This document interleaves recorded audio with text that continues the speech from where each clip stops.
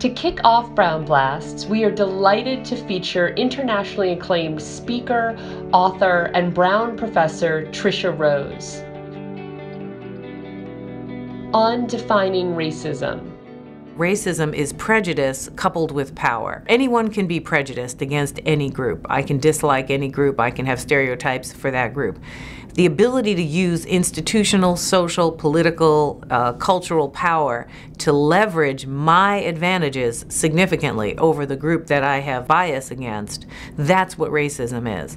And so you can't really have an anti-racist society until you come to terms with that kind of thinking about race and power and discrimination and the accrual over time of advantages based on race in a system of hierarchy with whites historically entirely at the top.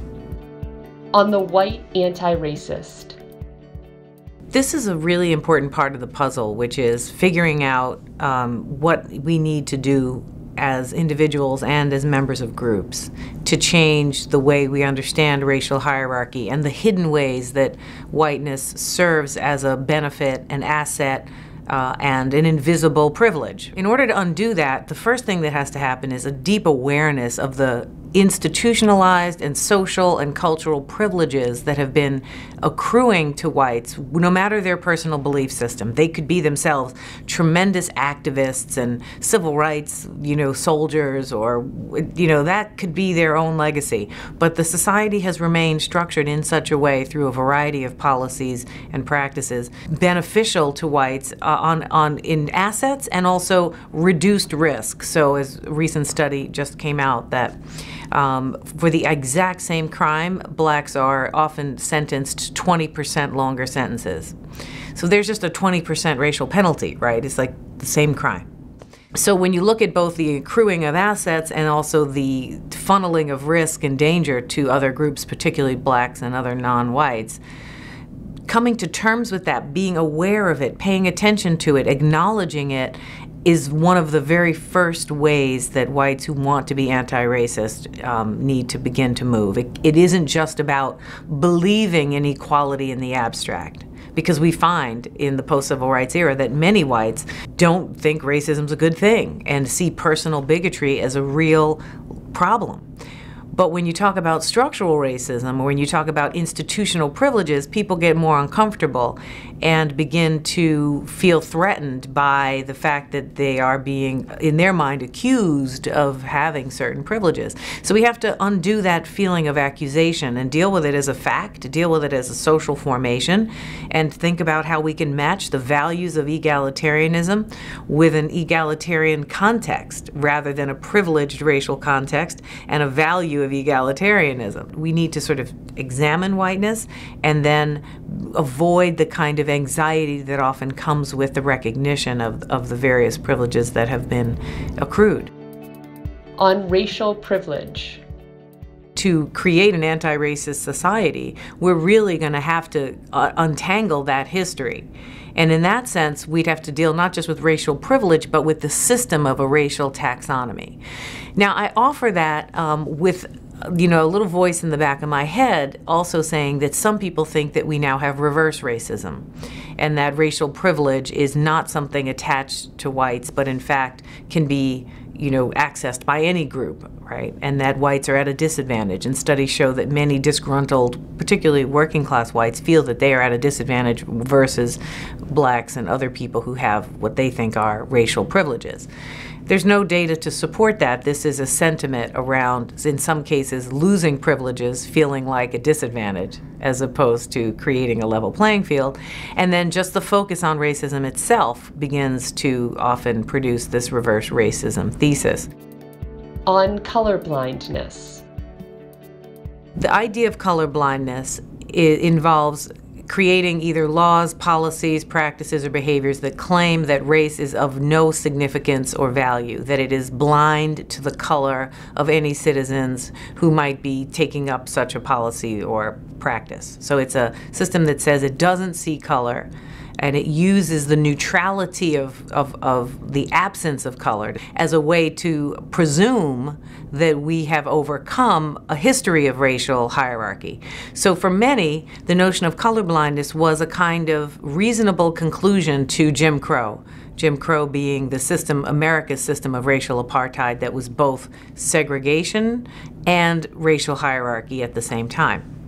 So to say, well, if you had a system that marked people by color, 100% blacks are coloreds here, with bad schools, you know, uncared for water fountains, can't sit at the counters, can't ride the buses, you know, has to sit in the back, all of the things that we know from our civil rights legacy, that in order to undo it, we're going to just end seeing color. Now, the principle of colorblindness is an ideal I think many of us might agree with, which is that we don't want to be judged based on color. But you can't have close to 400 years of a system of deep racial hierarchy and then decide on the next day at the end of, you know, those years that you're going to just imagine that you can't see color anymore and that the privileges that have been structured into society have disappeared. So to create a system in which you don't actually explicitly rely on color doesn't end the racial hierarchy that's in place. So colorblindness is one of these ideas that's very hard to argue with because people often feel like, what are you calling for? More racial groups and hierarchies in reverse, and everybody gets nervous. But the question isn't, should we go colorblind, but what should we assign to the process of thinking about color and hierarchy? How can we undo the legacy and create a level playing field as much as possible? Because right now, we still have a deeply unlevel playing field where whites still have tremendous advantages. And so colorblindness is one of these really emotionally complicated issues that in principle, under the right circumstances, should be a goal, but you can't practice it ahead of the proper time because when you do, you basically reinforce inequality. On the necessity of minority groups having their own spaces. This is a very hot button issue, particularly on college campuses where you have tremendously diverse, at least at Brown we do, undergraduate populations coming from all kinds of different communities around the country and being in residence. So their whole lives are really here on the campus. And, you know, some people are concerned that groups for things like queer communities, LGBTQ communities, Black and Brown communities, Latinx communities, Native communities, that these sort of what some are calling safe spaces, sort of community, sub-community spaces, are actually producing segregation and are causing less harmony in the community. But that point of view requires what I believe to be a misinterpretation of the experience of people of color on campuses in the first place, which is that for the most part, they find themselves in facing lots of microaggressions and unintentionally often hostile contexts where their specific race, ethnic background is either being mocked in some way or disrespected, or their talent and their capacity is subjected to stereotype threat. And you find that in order for those groups to actually manage the onslaught of, you know, lots of kinds of negative experiences, they need these little pockets of places where they don't have to be engaged in this kind of warfare. I mean, think of it in terms of women. Often, you know, a gendered analysis is often easier for people to think of. Imagine, you know, an all-male school with a tiny percentage of women in it, and that there was a women's club. You'd think, gosh, we need at least one women's club, right? Because they have to handle male culture and the patriarchal expectations and assumptions and the lack of the value of women's intelligence. Makes sense. But that's basically what predominantly white institutions are. They're the racial equivalent of that kind of gendered example. And it doesn't mean, again, that the white students are hostile as a group and that they're racist. It doesn't really mean that. It means that we've all been raised in this soup that creates a set of blind spots and expectations and a capacity to reproduce these kinds of hierarchies and attitude and culture, and that the young people of color find themselves really bearing the brunt of that system. The answer is obviously yes, I think we need these spaces, but even more important, we need to change the climate on many college campuses and use our formidable talents on the faculties to educate young people about how race works in our society, and bring everyone to the table into that conversation the best way we can, so that we actually change the climate, so that we have, clubs that might be for ethnic and racial and, cultural reasons, but that they are more affinity groups rather than safe spaces designed to create protection, right? Because that's what we don't want to normalize. But we have to confront it. Again, we're back to that thing. We'll be willing to really examine it and look at it as a system-wide problem, not a one-off thing, not a one or two bad apples, but a climate that gets presented and reproduced, when we don't pay attention. On anti-racist communities and what work we have ahead of us. In order to have an anti-racist community, there would have to be tremendous activity and commitment across a wide range of institutions and groups. There are certainly groups of people, there are small, cohorts of institutions and groups that are working very hard, but they constitute a community across a very broad scope, right? They might be working in California and in New York and in Texas and in Detroit, but they wouldn't be physically all in the same place. So it's possible.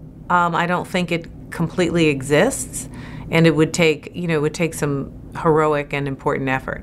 The work we have in front of us here is, first, not to imagine that time is going to take care of work. We need to take care of ourselves. And the second thing is to see ourselves as on the same team, that, once we acknowledge the depths of this kind of serious structural discrimination, then we have a choice to make about what side of history we want to be on. It doesn't matter what place we came into this world. We couldn't control that. At some point, we have to take responsibility for how we're choosing to participate. And we have to see how our social structures create rewards and benefits for discriminatory action, and we have to reduce that. The Women's Leadership Council is deeply grateful to Professor Rose for sharing her time and insights. Do stay tuned for more great Brown Blasts in the future.